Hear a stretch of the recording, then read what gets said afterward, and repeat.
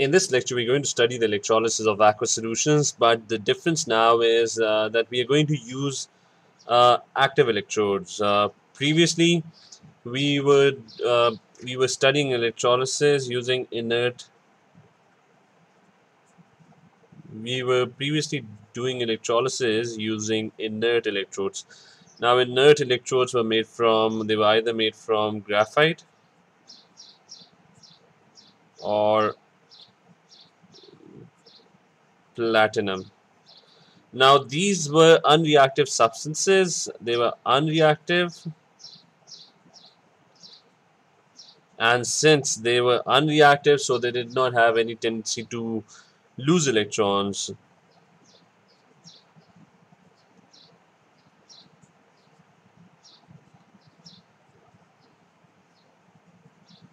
So there was no tendency to lose electrons. Graphite is carbon. Carbon is in group 4.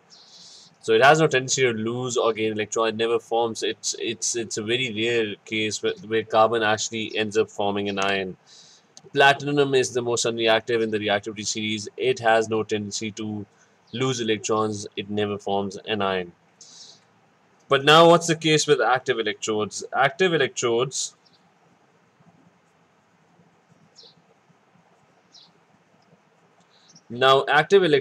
are made from reactive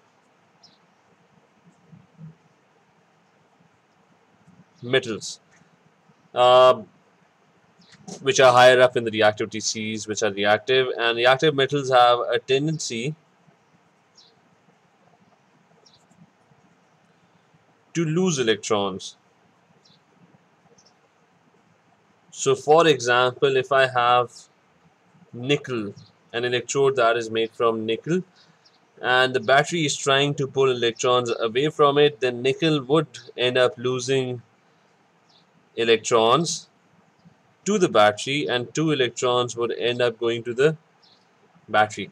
So this is the only difference between an inert and an active electrode, and we're going to do the electrolysis. And one very familiar electrolysis, that is the electrolysis of copper sulfate. We're going to do the electrolysis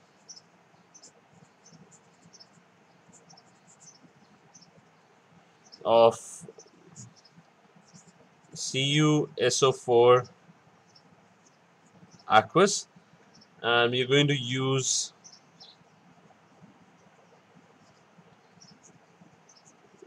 to use copper electrodes. So this is the first electrolysis that we're going to study, and the way this electrolysis would be done is we're going to draw a beaker. So we have a beaker or a container in which the electrolyte, which is CuSO4, would be placed. We're going to dip 2 electrodes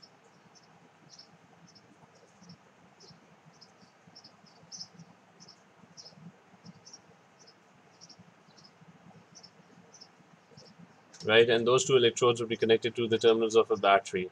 So this is your electrolysis. Electrons would be, the battery would be providing electrons from this side. It would be trying to pull electrons from the other side. This electrode, this is the cathode. It's the negative cathode, and it's made out of copper. So it's made out of copper. Similarly, this one is the positive terminal. This is the anode, and it's also made out of copper. So we have these 2 electrodes, and they are dipped in a solution of CuSO4 aqueous. So if it is CuSO4 aqueous, there would be how many ions? There would be Cu2 plus, and that would be attracted to the cathode, and there would be SO4 minus 2 that would be attracted to anode. And we're going to have 2 ions, because it's aqueous. There would be 2 ions coming from H plus 1. There would be 2 ions coming from water as well. One is H plus 1 and the other one is OH minus 1. So the battery would be pulling electrons from these ions and taking them back, and it would be giving electrons from the other side. Now, the only difference using active electrodes, the The only difference between a normal electrolysis of aqueous solution and the electrolysis of aqueous solution using active electrodes is at the anode. That's the only difference that's going to happen. The reaction as anode is going to be slightly different. And that difference is that, remember, whenever you're using an active electrode, the anode starts to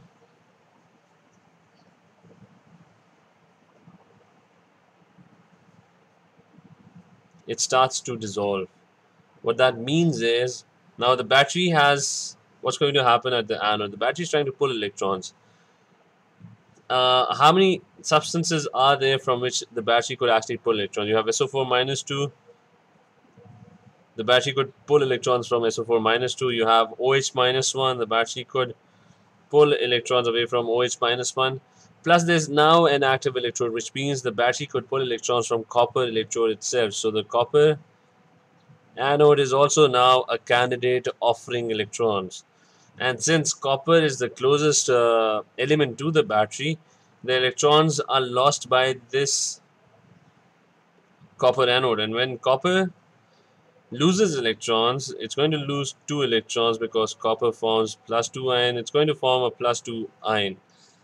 And that ion is going to go into the electrolyte, and there would be more Cu plus 2. Slowly, this anode would start to dissolve, and more copper plus 2 ions in the solution are going to be formed. So anode, that's the only difference that happens when you're using active electrodes. The electrode dissolves at the anode. You have, instead of SO4 minus 2 or OH minus 1 losing electrons, you have the anode itself losing electrons through the battery, and that anode would start dissolving and form ions, and those ions are going to end up in the solution. Now let's figure out what's going to happen at cathode. Now at cathode, you have the battery is providing electrons to cathode. It's going to gain electrons. It's going to get reduced. You have 3 candidates again. One is Cu2 plus. The other one is H plus 1. And the third one is the copper cathode, because the cathode is now active. So the third one is copper cathode. But now copper metals, remember this, metals never never gain electrons. You will never see a metal forming a negative ion. So this copper cathode would never ever gain electrons. So that's out of contention. You're left with Cu plus 2 and H plus 1.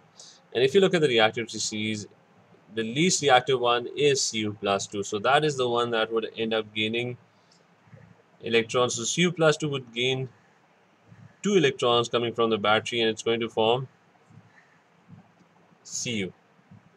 So in a way, what's happening is that copper ions are dissolving at anode, and these copper ions are getting converted into copper metal, and you would start seeing a coating of copper metal forming on top of this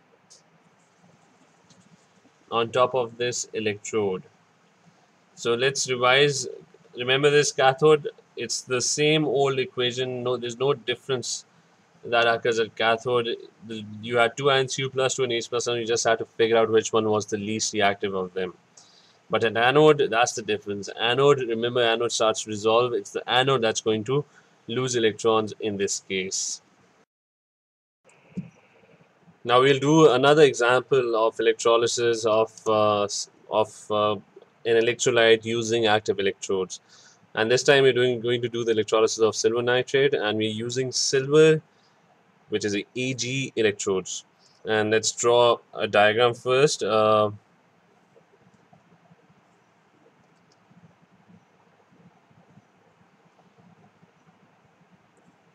Here's our beaker. These are our electrodes.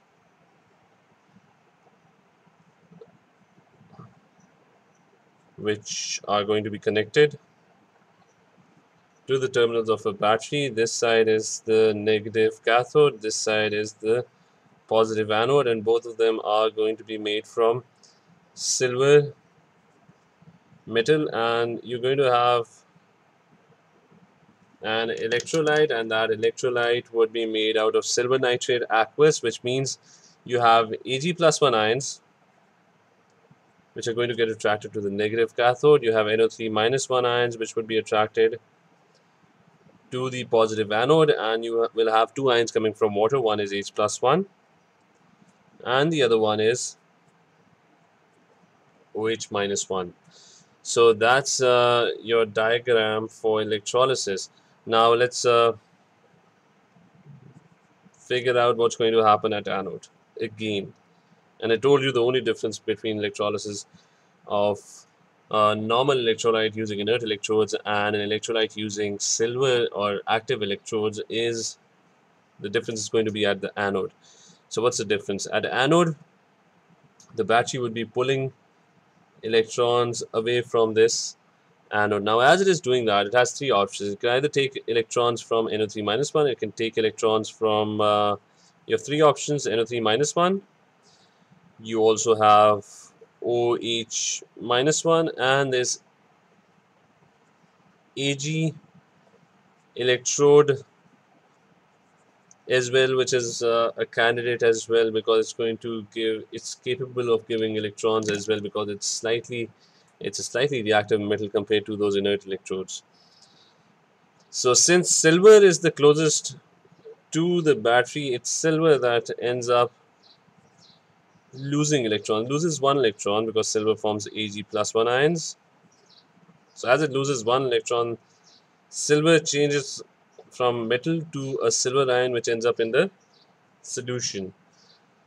So I told you that the anode starts to